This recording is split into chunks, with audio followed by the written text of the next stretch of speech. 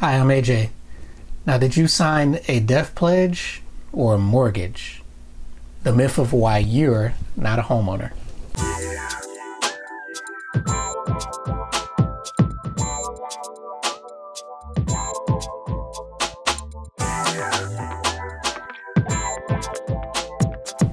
What's up, YouTube? This is AJ, and I really appreciate you taking the time to click on this video and watch it as well. So if you're not a subscriber, go ahead and click that subscribe button. Also hit that like button because you're going to like this video, and also hit the notification bell so you'll be notified the next time I create a video. So today we're going to talk a little bit about home ownership and how the American dream of owning a home is kind of a nightmare for some people. And in a sense, you're not really a homeowner. So the majority of people in America that say that, they own a home, they don't technically own their home yet. So true home ownership is once you've paid off your mortgage. So if you still owe the bank, or you still owe someone from a private loan that allowed you to get the home, technically you're not a homeowner yet. And so there are lots of people that they'll get a 30-year mortgage and they may not pay it off in that 30 years. So the mortgage company, before the 30 years is up, they've already made their money. The banks normally get about double what the sticker price was when you got your loan for the home.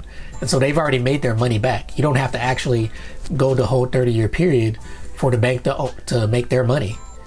And in fact, many of the banks, they've already sold your loan to another company and they don't have anything to do with it at that point. So true home ownership is once you've actually paid it off. So even if you go out and you get a 30-year loan, that doesn't mean that you have to take 30 years to pay off your home. You could pay it off in as fast as you want. It could be 5 years, 10 years, 20 years.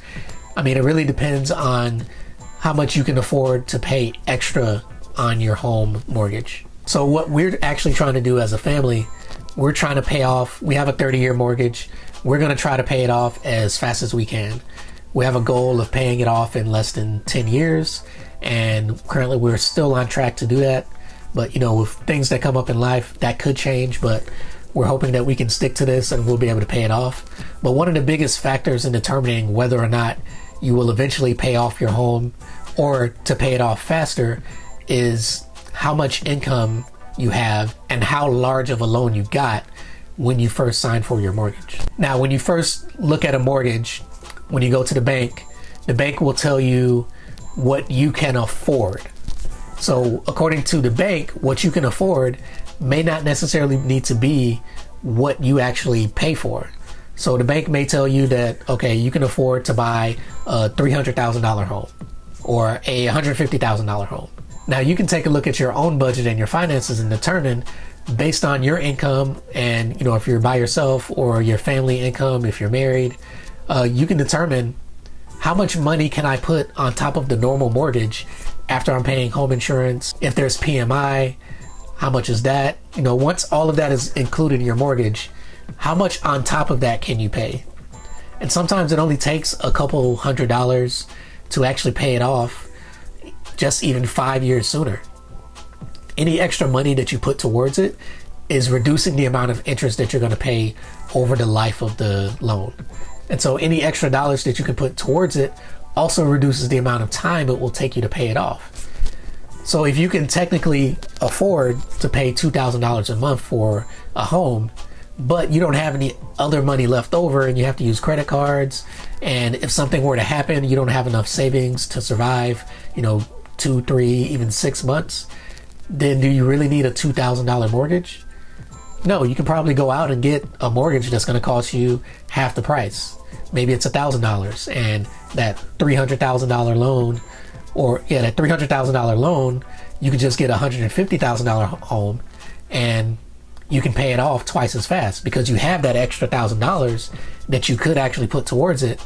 And now you can still pay $2,000 a month if you choose, but if you ever come up on hard times, if for some reason something comes up and you can't put that whole $2,000, you're still able to afford your $1,000 mortgage.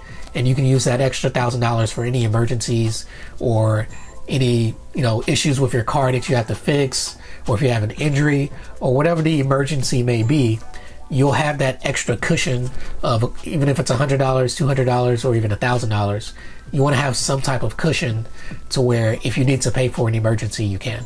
And the banks are banking, pun intended, that you don't actually pay off your mortgage. You know, why else would someone give you a mortgage for 30 years and then they sell it to another company so that they can get their money and they're done? So that bank is already done. The other bank, or even that bank, if they decide to keep your loan for the entire 30-year period, they don't expect you to pay it off, because most people don't end up actually paying off their homes. Some people will get home equity loans, or they will refinance later down the road, and that ends up increasing the amount to the original mortgage that they got from the bank, and also extending the amount of years that they'll actually have to pay their mortgage. So the bank doesn't care whether or not you actually end up paying it off completely. In fact, if you don't, that allows them to then sell the home to someone else if there's ever like a big situation like a market crash. Of course, the banks are losing out short term on that money as well, but many of these banks that went through the financial crisis, they survived, and they're still selling homes to people today, and they're still making lots of money off of these mortgages. And the way that you can make this work for you is, if you get that 30-year mortgage, you know, you're getting a lower interest rate, you have a lower monthly payment that you're required to pay, but you can put any extra funds that you have towards the mortgage, and that will allow you to pay off that mortgage faster, and that way you become a true home owner. So again, home ownership, you're not an owner until you actually pay off all of your debt, and the bank gives you the note that says you are the owner of this property. Now, when you look at the etymology of the word mortgage, you can break the word into two parts. So there's mort, M-O-R-T, which means death, and gage, G-A-G-E, which means pledge. So a mortgage literally means a death pledge. Now, if you think about the fact that a study was done in 2013, and it showed that only 20% of homes were owner-occupied and did not have a mortgage. Another study that was done showed that only about a third of people ever end up paying off their homes. And so if the banks are banking on the fact that you're gonna die, literally, like you're going to die before you ever pay off your mortgage, who's the real winner there? The banks. Whoever you're getting your loan from, they're the true winners when you don't pay off your mortgage. So they don't have an incentive to offer you a loan of something that they expect you to actually pay within a 30-year period. So although they may say that you can afford a certain amount of home, you should always go less than whatever the bank says. And so there's a quote from The Millionaire Next Door, and I'm paraphrasing, but they basically said that if you ever want to be wealthy, you should never purchase a home that's twice as much as your annual household income. So the income that you, and if you're married, your spouse brings in, you multiply that by 2, and your home should not cost more than that. So if you're single and you make $50,000, your home shouldn't cost more than $100,000. Why? Because you'll never be wealthy if the majority of your money on a monthly or weekly basis is going towards paying off that mortgage. And you need to have a cushion to make sure that, you know, if something ever happens, 1, you want to have an emergency fund, but 2, you want to be able to pay for that mortgage, and you want to be able to pay an additional amount. That way you can actually pay it sooner than the 30-year period. Now, just because you got a 30-year loan doesn't mean you have to actually pay it over the course of 30 years. Now, there are some banks that they may charge a penalty if you pay off your home early or within a certain amount of years of that mortgage. But for the most part, you can actually pay it off, and there's nothing really stopping you other than, 1, you being able to do it by not having a mortgage that you can't really afford. Just because you have the money doesn't mean you can afford it.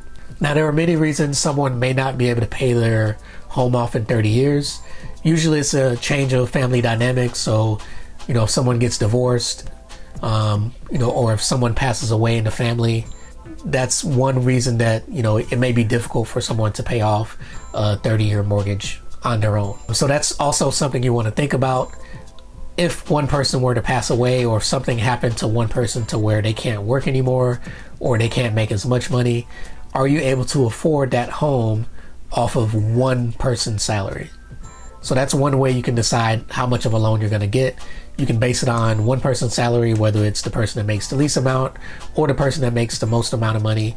But you don't want to base it on both salaries, because then the bank is going to offer you a loan that you really truly can't afford, or you can't afford to pay it over a 30-year period unless something changes drastically in the incomes of you or your spouse. And so that's the second main reason that, you know, people don't pay off their homes. It's because they've chosen a home or mortgage that's cost too much. The bank told you could get a $300,000 loan, but you really, in order to afford and live and be able to save money, it's probably best that you get a $150,000 loan. But because they told you that's what you can get, and now you can probably move into this really nice neighborhood, you know, depending on where you live. Because in some neighborhoods or in some cities, $300,000 may just be a shack. If you go to like San Francisco or LA or a place like that, maybe even New York. Now, it may not actually be a shack. I'm being facetious. Maybe in San Francisco, it might actually be a shack. But the point is that, you know, you don't want to pay more than you can truly afford, especially as far as being able to add additional funds. That way you can pay off your home sooner. Last but not least, another way that people don't pay off their homes in that 20 or 30-year period, whichever type of mortgage you get, is because they refinance. So they take basically a second mortgage out on their home because they either want to try to reduce the payments by extending to another 30-year loan. So you've had the loan for 10 years and now you want to lower the monthly payments. So now you extend it for another 30 years. And now you do that repeatedly, and eventually you never end up paying it off because, you know, the mortgage goes on and something happens to someone in your family and you never actually become a true homeowner. So is your mortgage a mortgage? It is a death pledge? Or are you actually going to end up paying off your home before you or a family member passes away? That would be the best thing to do. First, choose a mortgage that doesn't cost too much. That way you can add more money to it and you can pay it off sooner. And then that way, if anything were to happen, any changes in your family dynamics or in your work situation or whatever the case may be, that won't put you in a spot where you lose your home or you have to refinance and you end up extending the amount of time that you actually pay for your mortgage. So this was all about the myth of home ownership and how you're not truly a home owner until you've paid off all of your home. If you guys agree with me or if you disagree, I'd like to see your thoughts in the comments below. I really appreciate you taking the time out of your day to watch this video. If you're not a subscriber, go ahead and hit that subscribe button. It's right there below me, right below my head, right over here. Hit that subscribe button. Hit that like button because you really like this video, and also hit that notification bell so you'll be notified the next time I create a video. Again, thanks for watching. You guys have a great day. Thanks.